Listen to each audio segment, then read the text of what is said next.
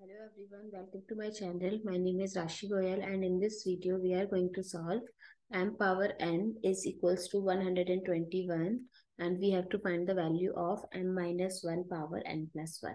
So let's start with today's video solution. So m power n is equals to, as we know that 121 is the square of 11, so we can write it as 11 power 2. Now if we compare both sides, so we can say that the value of m is the base, that is 11, and the value of n is the power, that is 2. Now we have to find the value of m minus 1 and plus 1. So simply put the value. So value of m is 11.